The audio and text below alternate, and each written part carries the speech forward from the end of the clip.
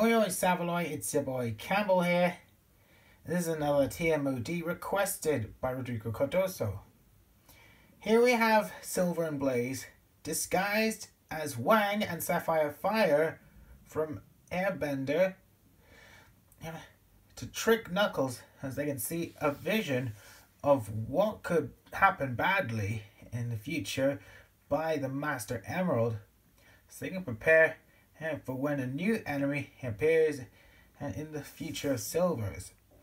If y'all like this, see sexy disguises, which involves Blaze hiding Marine inside her clothes to look pregnant, give this video a like, leave a comment and subscribe. Over and out.